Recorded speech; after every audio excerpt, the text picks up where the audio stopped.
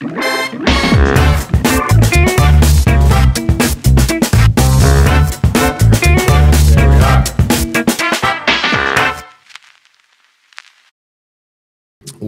good morning. We are here getting together we're going to do double duty today because there were technical difficulties last week.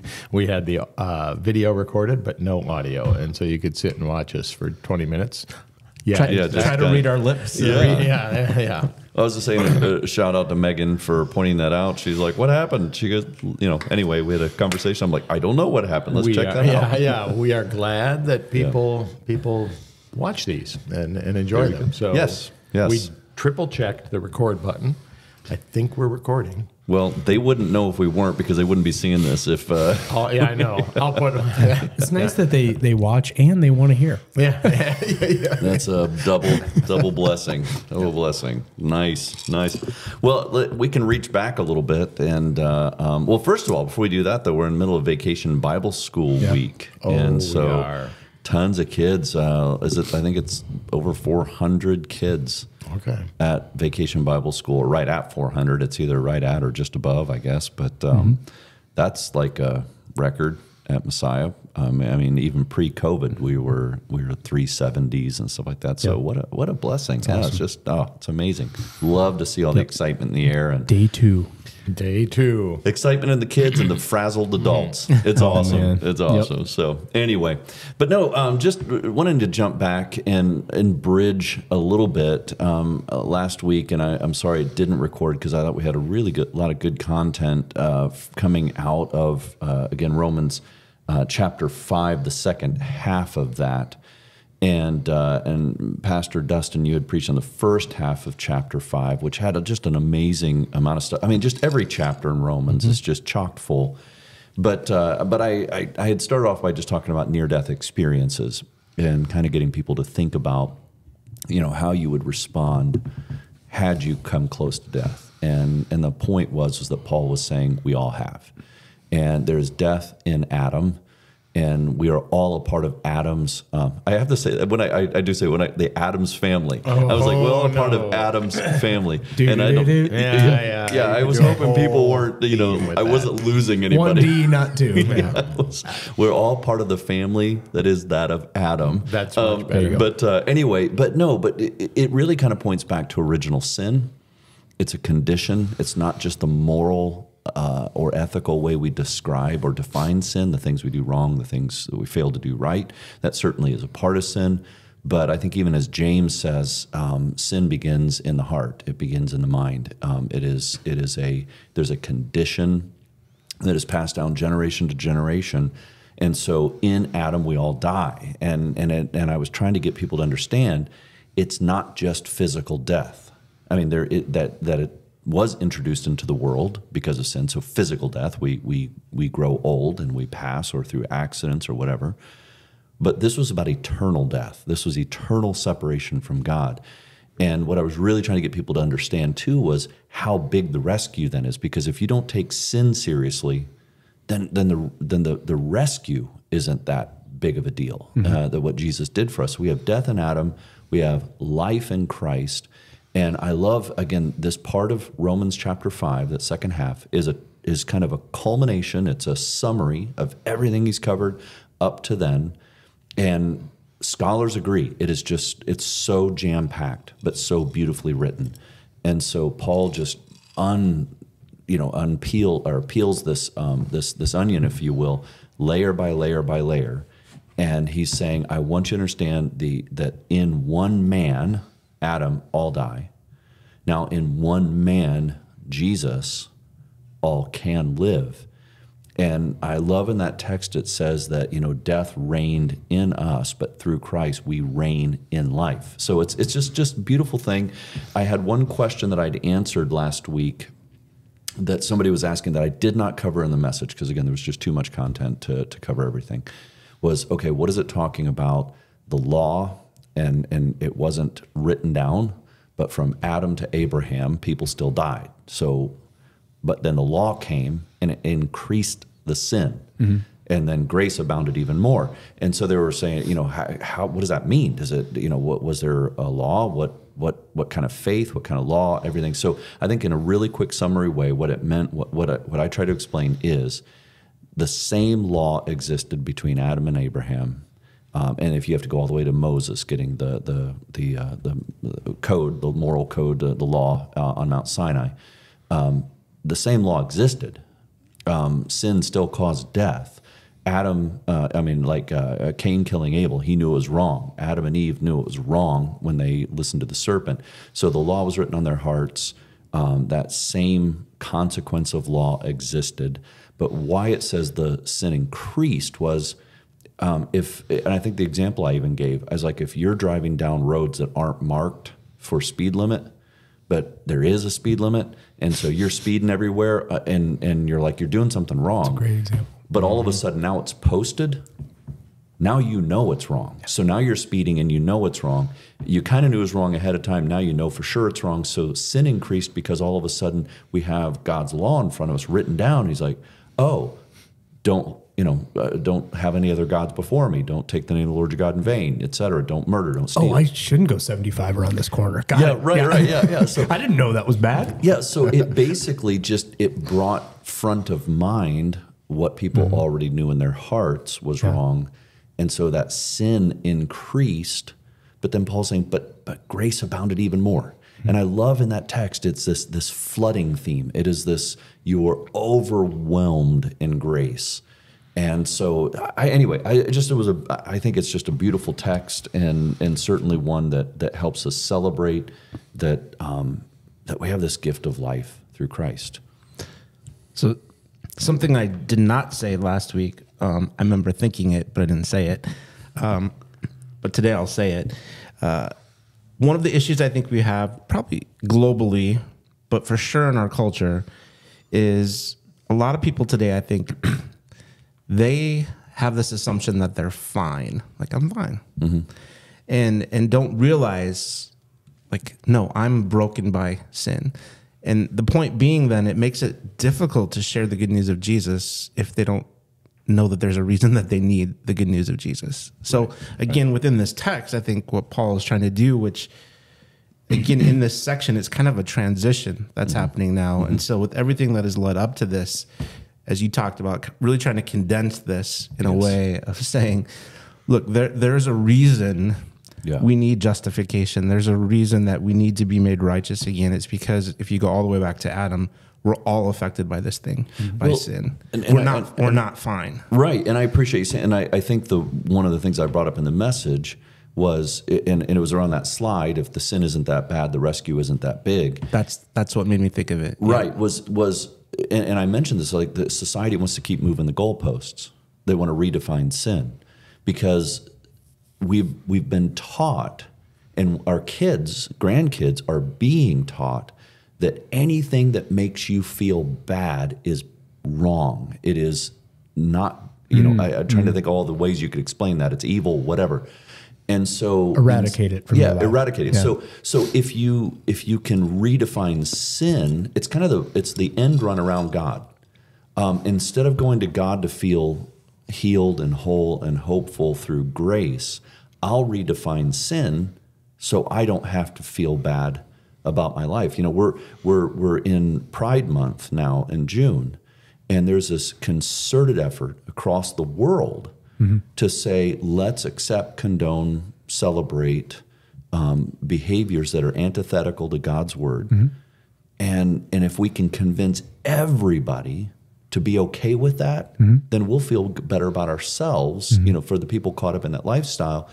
And there is no amount of acceptance by the entire world that's going to heal that kind of hurt because it's against God's design. That's right. Sin is always against God's design. So you have death in sin, but you have life in Christ. So I think to your point, Pastor Dustin, is that we cannot downgrade the seriousness of sin in an effort to make ourselves feel better because it's a temporary feel better. So what I've shared before in other contexts is we need to reestablish again the definition of what God says is good. because that, again, going back to Adam and Eve, that's what I believe is happening today. We, in our world, we're just redefining what's good and what's evil and what's not. And so much of what our culture says today is good, God would say, no, that's not good. Right. And the things that God says is good, the world looks at and says, no, I don't think so.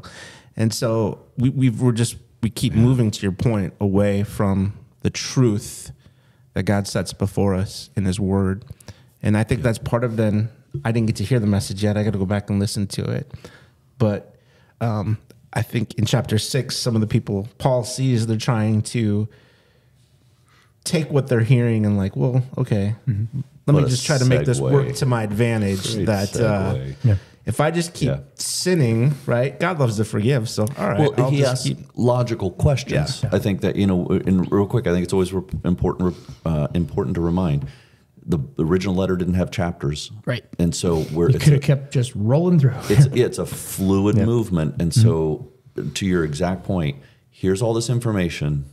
Now Paul goes, let's ask some questions. And I thought you did an amazing job on Sunday. Again, just that passion around baptism and everything, just awesome. But thank you. Yeah, and what Paul's doing right now, and is going to fly into this week, is he's shifting from, okay, I've covered justification pretty heavily, and so God has done this work.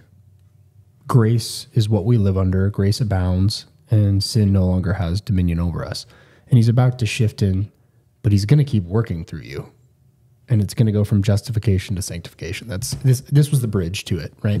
And it really starts in many ways in baptism. It's a way that we can be certain the Holy Spirit's been given to us, and our walk in faith, our newness of life, has begun. And as I was reading through it, there's all this death and life and sin and this and that, and it goes back and forth. And I just thought, okay, I need to get into Paul's headspace here, and I couldn't help but flip to Acts, because that's where his conversion began, and that's what I start with. And I read through it, and I go, man, if you know Paul, and he was Saul at a time, and his name change wasn't specifically with his conversion, but it kind of ended up that way. And what we came to know as the Apostle Paul. If you don't read Acts, you think, man, this guy gets it. And that's what I talked a lot about. Like, this guy gets justification. He knows. I mean, some of the best doctrinal points are made by this man. And he lived it out. He owned his faith. He was living that newness of life. But if you know him before, if you know the Acts version of Paul, you go, this guy was a bounty hunter chasing people down. I mean, I've heard people all the time be like, there's these mortal sins that, like can't be forgiven or something. I don't know how they why I can't be forgiven, or they can't be forgiven, or or this sin's greater than this sin. And I go, well, always go back to Paul. Yeah. Because Paul was the biggest enemy of God and what he was doing through Jesus. And what did God do? Completely redeemed him, converted him, made him die, and died to sin, and gave him a newness of life. And he did it with baptism, rise and be baptized. He was rising and baptized. And so that's where we started, and we continue on. And I think it's hard because we end up going a couple different places with it. One place we go with it is, okay, I died and I have this newness of life. Well, I shouldn't sin anymore. Well, Paul talks about a thorn that he has. He talks about the thing that he doesn't want to do, that he keeps doing. And, he understands what, and that's what I got to. I extended what Pastor John just said, is he understands how real sin is in his life, but he understands how big the rescue is. And that's Paul, and that's sanctification. Yeah. And so we can take from Paul, he's not different than us. He's just like us, and his sins may be different. His conversion may be different, but we go through the same thing in baptism. It's that we have this newness of life, and God sends us out into a world that's broken, and it's going to have us continue to sin, but we're going to continually be living under not the law, but his grace. And I think that came together really well. And now this week, we're going to expand that and talk about what it continues to mean to live under God's grace, what it means to have him work through us, and that gets us more into the sanctification that is a result of that justification, his good work on the cross. I think when we fully embrace what Paul's trying to communicate here, it leads to a life of joy. I said this in my message a couple of weeks ago. Paul's not trying to guilt us into gratitude. You know, it's like, okay, I'll just tell you everything Jesus did for you, and if you're not thankful, shame on you. I mean, I guess you could say that in one respect, but that would be guilting you into gratitude. He's like, I just want to paint this picture for you that I know is already true, because you know the brokenness in your life. You need to know the reality. Yeah. But when you do, when you realize just how close you were to sudden death, you know, I joked with, goes back in movies a little bit, with Leslie Nielsen and you know, and one of his movies, and I forget what the circumstance is, but he's reflecting on it, and he's like, I've just noticed things I've never seen before in my life. He said, a beautiful sunrise, dew on the petal of a rose, stoplights, you know, and you know, in typical Leslie. But the point is that if we truly embrace everything that's happened here, you can't help but be joy filled. Yep. And then you can't help but share that with somebody who's hurting. And people are hurting all around us. Yep. And Paul's just, I don't think he's trying to grab the Romans by the collars and shake them. He's kind of wrapping an arm around them and going, listen, and I think you mentioned this last night, this is the first time he's writing a letter without having visited them. Yeah. So he's pouring all of it out.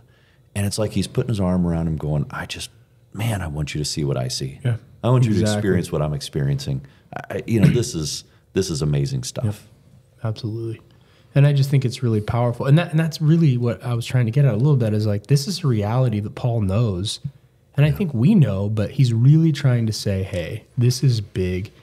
And this is every day, you know, and I about got the thing I didn't get into is about the, you know, Luther talked about, especially in the Small Catechism, you know, it's daily dying and rising, right? Yeah. It's being reminded each and every day. And that's why I talked about remembering our baptism. That's what it is. It's remembering each and every day. I mean, we need that every second, like breathing, to remember we have this new life because of Jesus Christ. And when we continue to do that, and I'm starting to make the sign of the cross a lot more. And, you know, I know it's not something we're, in Scripture told to do. It's adiaphora, but if you do it to remember your baptism, it is powerful. If you do it because you feel like you have to do it, in some church, they strongly encourage. It's like, if you don't cross, you're wrong. You know, but this is just a reminder of your baptism. And I was talking to somebody about that. They said, as soon as you were talking about baptism, I remember I was baptized in the 4th grade, and it was this powerful pastor, and I remember him, and it was a very special moment for him. And you know, he said, we need to remember our baptism more. He said, you know, and you need, you know, talking to confirmands about that. That's what confirmation is. It's remembering and expanding on your baptism. And and being sure to remind people, because in the Lutheran tradition, most of us were baptized as infants. I don't remember my baptism, but I think your slide from Luther was really important. Yeah. I am baptized, not I was baptized. Right. I live the baptized life. Once and for all was applied to me. Yeah, I like that sentiment. So remembering that you are baptized, I think, is probably more helpful for people in the Lutheran tradition. For sure. Different remembering than, the day. Well, and different. Yeah, I mean, 4th grade, you know, there are some experiences that I think are amazing. And if that's your world, then great. But for a lot of us, it's remembering that, yes, I am baptized. Well, and that was one of the points I thought of. I mentioned it in detail, but I know a ton of people that were baptized as an infant that are sanctified. The Holy Spirit lives in them, and they are, you know, it took, you know, that once and for all was applied to them. And there are people that can remember theirs that had an experience, and the same thing is true. So I talked a little bit about that too. Yeah. The thing, though, I would add to that, though, that I think we sometimes overlook is that it is a one-time baptism, and there is that one-time, that justification. But as it comes to sanctification, there is that which we've talked about. Yes. A daily dying, a daily drowning out of the old Adam. So the effects of baptism take effect every day and throughout the course of the day too. So that we have to drown out, and it's not us doing it, it's God doing it. That old sinful self, the old Adam, so that the new, I think that's what Paul's talking about, Right. That Are you preaching this Sunday? I am preaching. Well, good, because you seem to have a pretty firm grasp on this. So this will be great. Well, and real quick, I want to make sure that, and this is why you can't include everything in every sermon, Right. but I want to make sure people understand we do not hold to a once saved, always saved Right. theology. Yep. It is a one baptism. I talked about that more at 8 Right. o'clock, and Yeah. for time reasons. One baptism is sufficient for once and for all. But people can fall away from the faith. Oh, yeah. And so there is a daily growing, there's a daily dying and rising. There's a lot of the sanctification stuff that is important to the Christian life. But I think that's what Paul's getting into in this next Yes. part of chapter 6, because it's not a therefore, but it's a what then? Well, I think he's almost asking the same question Yes, he is. again Yep. to really build on it. So And the terminology I used, and I did talk about it a little bit, but it is good to highlight, is we have this once and for all that's applied to us, this reality that Christ has done for us, basically taking us to the moment of the cross and including us in that moment in history of salvation. And it's the salvation that if we don't turn away from it, we will never die. We can turn away from it, but I love that quote from Luther when he said, we live this spiritual life, and by hearing God's word and in seeing baptism, coming to the Lord's table, we will never turn from it. God gives us those things that strengthen and preserve our faith. And that's why this is stuff we say every Sunday. And so hopefully now it's connected to something like Romans 6. And you're like, okay, yeah, this is daily dying and rising. These are things God sent to us to strengthen and preserve our faith. Wow. So if you ever are feeling, not that you're going to turn away, but if you're feeling any doubt or a roller coaster around your faith, remember your baptism, hear God's word, and come to the Lord's table where you can have that assurance and the strengthening of your faith. It's like, this is what God does and has done for his people for a long time. Yep. So you're going to tackle this next part of 6. first, I'm going to go listen to Andy's sermon because I've heard so many good things about it. Yeah. So we were worshiping in Minnesota with my family for nephew's graduation. So, Yep. So I'm going to listen to that first, and then yes, I'm tackling the second part of the 6. Well, just as the preview, as we get further into Romans, it is Paul's struggles, and we get into chapter 7. It's what does our life look like as a result of this gift of justification? And he talks about, the caption on mine is a slave to righteousness, and that sounds like an oxymoron almost. That it's like, we can talk about slave to sin, Slave to freedom. Yeah, slave to freedom. I'm a slave to freedom. But Paul uses that language, and it was shocking. I mean, that would have been a shocking thing, to talk about in the Greek, a doulos, a slave. And so, I think that is where he says, I'm using human terms because you can't understand God. Yeah, right, he kind of jumps in of I'm putting him in your terms. little shock and awe, though, is never, so I have it'll be your good. attention now. It'll be good. So Looking forward to it and continuing our journey into the summer. Summer strong, right? Right. Summer strong, staying Saw a summer lot of strong. awesome people I hadn't caught up with in a while this Sunday, whether kids were back from afar or different things like that. This Sunday, VBS kids will be singing and stuff, it's so awesome. it's going to be a fun. But there will not be the VBS backdrop. And next year, you guys are going to get a theme better because you planned. I had a lot of opportunities to You had slam dunk it, opportunities to be wearing some amazing Hawaiian shirts clothing. and stuff. Yeah, Yeah. could have. I tried to just Finding stop at dad Nemo jokes. clothes. Yeah. They're Yeah. just Preach with a snorkel on. Yeah, there's so many opportunities. I had a Like lot of now- people come up to me and say there was a lot of missed opportunities. Yep. So next year, Yep. we're gonna make Actually, it for happen. Andy, it would be probably board shorts, right? That's Oh, what, man, there that you would go. be a special day to preaching board shorts. Yeah, you But better, at least a Hawaiian You better shirt. wait till you get all the way through seminary. I was going before to you say, pull out the I'm board still on the shorts. chopping block sometime. Sure. They can cut you free at any I'm moment. sure. There you go. Yep. Still kicking the tires. So- All right, thanks for getting together. This recorded. We know it did. praise If God. it didn't record, nobody's going to hear I'll that, believe it so. when I hear it. Yeah, there you go. Okay, Thomas. No, I'll have faith. I'll have faith. Have a great week.